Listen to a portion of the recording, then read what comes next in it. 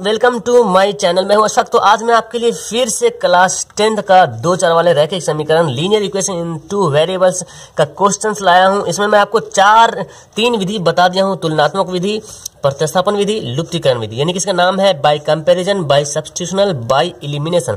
अगर ये तीनों मेथड अगर आप नहीं पढ़े हैं तो डिस्क्रिप्शन में लिंक दिया हुआ, वहां पर जाकर के आप तीनों को भी देख सकते हैं। और सेम क्वेश्चन को मैंने सॉल्यूशन किया हूं तीनों विधि में, ताकि सेम आंसर भी आ रहा और आपको संतुष्टि भी हो जा रहा है, हाँ जो बता रहे हैं सर यानी कि ठीक बता रहे हैं। ओके, तो इस तरह से मैं ये तीनों विधि बता दिया हूं। सबसे आसान आपका लुप्तीकरण विधि रहता है, सबसे इजी रहता है। अब मैं आपको बताता हूं वज्र गुणन विधि, यानी कि देखा जाए इस मेथड में सबसे हार्ड अगर देखा जाए तो थोड़ा कॉम्प्लिकेटेड टाइप का है वज्र गुणन विधि, हर किसी को बाउंस कर जाता है। तो मैं आपको बहुत ही इजी से बताने वाला हूं और यही सेम क्वेश्चन है, जब बताऊंगा तो एक्स और वाई का मान सेम, जैसे कि फर्स्ट और सेकंड में, थर्ड में, तीनों जो मेथड में जो आंसर आया था सेम आंसर आने वाला है। तो आइए वीडियो को बिना देर के स्टार्ट करते हैं। वीडियो को शुरू से लेकर आखिर तक देखिए, आपको बहुत आसानी से समझ में आ जाएगा। देख रहे हैं कि वज्र गुणन विधि, इसको बोलते हैं by cross multiplication. Cross multiplication का मतलब समझ में आ गया, इससे तो मतलब समझ में नहीं आ रहा, लेकिन इससे समझ में आ रहा है क्रॉस मल्टीप्लिकेशन, यानी कि क्रॉस करके मल्टीप्लिकेशन करना है। तो इसके लिए जैसे कि मान ले इक्वेशन दिया रहेगा, ये मान ले फर्स्ट इक्वेशन, ये सेकंड इक्वेशन दिया रहेगा। तो x plus B Y plus C equal to 0, यानी कि सी इधर रहता है लेकिन इसको इधर कर लेते हैं। ओके, आपका सवाल में रहेगा सी यहाँ पे तो नहीं रहेगा, इधर रहेगा, लेकिन आपको इधर करना पड़ेगा। चलिए मैं जब सवाल दूंगा तो बताएंगे आपको। फिर देखिए डी एफ डी एक्स और ई वाई प्लस एफ बराबर 0, ये दोनों इक्वेशन अगर रहेगा तो इसका सबसे पहले एक फार्मूला दिया हुआ है, इस फार्मूला के बेसिक पे ही हम बनाएंगे। अब देखिए एक्स का जब वैल्यू निकालेंगे तो एक्स का निकालेंगे तो देखिए एक्स को झाप देते हैं और इसका फार्मूला कैसे बना, बी एफ, बी को एफ से गुना करेंगे, माइनस करेंगे, फिर सी को ई से गुना करेंगे। ओके, बी को एफ से गुना करेंगे और माइनस करके सी को ई से गुना करेंगे। फिर वाई निकालना है तो वाई को वाई वाला झाप देते हैं, वाई वाला झापेंगे तो यहाँ पे देखिए क्या सी डी है ना, तो सी यहाँ पे है और डी यहाँ पे, तो सी को डी से गुना करेंगे, माइनस करेंगे और ए एफ, तो ए को एफ से गुना करेंगे। ओके, और फिर अगर उसके बाद फिर 1 करना है, क्योंकि यहाँ पे अचर पद है, यहाँ पे एक्स वाई जेड तो कुछ है नहीं, तो इसलिए वहाँ 1 लिखेंगे। 1 लिखेंगे तो इसको झापेंगे और फिर यहाँ पे ए को ई से गुना करेंगे, माइनस बी को डी से गुना करेंगे। तो आई थिंक आपको ये समझ में आ गया होगा, यानी कि एक्स से जब करना है तो बी को एफ से गुना करेंगे और इसको इससे गुना करेंगे, अब बीच में माइनस देना है। जब हमारा y निकालना है तो y वाला झाप देंगे और आप क्या करेंगे, c को d से करेंगे, a को f से करेंगे। तो ये मेथड समझ लीजिए आप।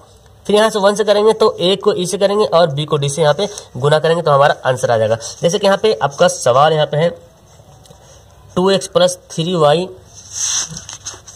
इक्वल टू 19 और 3x plus 4y equal to 26। तो आप देखें कि इस रूप में नहीं है ना, ये रूप में नहीं है, तो इसको हमको बनाना पड़ेगा। क्या करेंगे, 19 को इधर ले चला जाएंगे तो 2x प्लस 3y प्लस इधर जाकर क्या बन जाएगा, माइनस 19 इक्वल टू 0।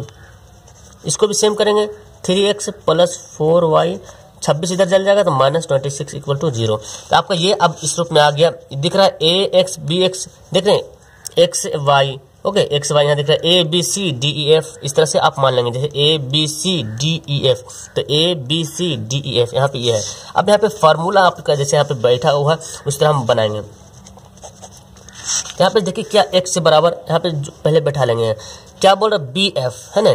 आपका देखिए इसमें बी कौन, देखिए A B C D E F, तो यहाँ पे बी है और यहाँ पे एफ है, यानी कि इसको झापेंगे और ये दोनों से गुना करेंगे। तो 26 को 3 से गुना करेंगे तो 26 का 26 26 52, 26 3 78, अब प्लस माइनस क्या होगा, माइनस 26 3 78। ओके, फिर आपका सवाल क्या है, माइनस, तो यहाँ पे माइनस लिख देंगे, जैसे दिया रहेगा उसे लिख लेंगे। ओके, फिर आपको क्या करना है, सी ई, तो सी हमारा देखिए ये है और ये हमारा ई है, तो 19 दिया 19 चौक 76 होता है, 19 चौक 76। अब प्लस माइनस देखिए, जब 19 चौक करेंगे तो इसका निशान भी गुना करेंगे, 4 देखिए प्लस में, ये माइनस, प्लस माइनस माइनस, तो यहाँ पे माइनस 76 लिखेंगे, यहाँ पे ऐसे घेर के लिखेंगे, क्योंकि ये माइनस पहले सवाल वाला फार्मूला वाला माइनस है। ओके, अब वाई का निकालेंगे, y का निकालेंगे तो यहाँ पे क्या करेंगे, y वाला झाप देंगे यहाँ पे और यहाँ पे c को d से गुणा करेंगे। ओके, तो c यहाँ पे कौन हमारा है, ये है c को d से गुना करेंगे। तो यहाँ पे देखिए आप यहाँ पे देख सकते हैं c यहाँ पे है और d यहाँ पे है, तो minus plus minus plus minus 19 दिया 57, तो यहाँ पे माइनस 57 यहाँ पे लिख लेते हैं। ओके, फिर आपका फिर माइनस दिया हो तो फिर माइनस इस तरह लिखेंगे ए एफ, तो फिर इसको झापेंगे और a यहाँ पे है और f इधर है। ओके, तो 26 दूना 52 प्लस माइनस माइनस, तो यहाँ पे भी माइनस घेर के लिखेंगे 52 इक्वल टू, अब लास्ट है 1 बाई, अब देखिए इसको झाप लेंगे ए हमारा यहाँ है और ई हमारे यहाँ है। तो देखिए यहाँ पे तो ये भी 2 भी प्लस, 4 भी प्लस, तो प्लस प्लस प्लस, तो 4 दूना 8। फिर आपको माइनस दे देते यहाँ पे, फिर झापेंगे। अब इसको इससे गुना करें, 3 तिया 9, यहाँ पे तो कुछ है ही नहीं, प्लस प्लस प्लस ही है। अब इसको एक बार थोड़ा सा और जो है इसको सॉल्यूशन कर लेते हैं बना के। यहाँ पे x इक्वल टू, चलिए -78 तो ऐसे रहेगा, minus minus plus 76 equal to y equal to क्या है -57 माइनस माइनस प्लस 52, 1/9 में से 1 घटेगा तो क्या बचेगा -1 बचेगा। अब देखिए ये बोल रहा है कि ये अपने आप में इसके बराबर है और ये अपने आप में इसके बराबर है। ओके, यानी कहीं ना कहीं ये जो है इसके बराबर, ये इसके बराबर भी है, ये इसके बराबर भी है। अब देखिए हम क्या करेंगे, हमको x का वैल्यू निकालना है, तो क्या ये दोनों बराबर करेंगे, तो ये दोनों बराबर करेंगे तो x का वैल्यू निकलेगा कैसे, यहाँ पे तो y आ जाएगा, तो आपको इसको इससे बराबर करना हो। और y जब मान निकालेंगे तो इसी को इससे फिर बराबर करेंगे। तो हम 1/1 यहाँ पे करते कि x से यहाँ पे, इसलिए x यहाँ पे कितना घट के आ जाएगा। अब इसको और एक बार अरेंज कर लेते हैं, यहाँ पे घटा के ला देंगे, -5 आ जाएगा, यहाँ पे -2 आ जाएगा ना, -2 आ जाएगा, यहाँ पे घटाएंगे तो -5 आ जाएगा, यहाँ पे तो 1/-1 लिखा हुआ है। अब यहाँ पे हम क्या करेंगे, x/-2 इक्वल टू 1/-1 यहाँ पे करेंगे। तो आपको पता है दोनों तरफ माइनस होता तो कट जाता है।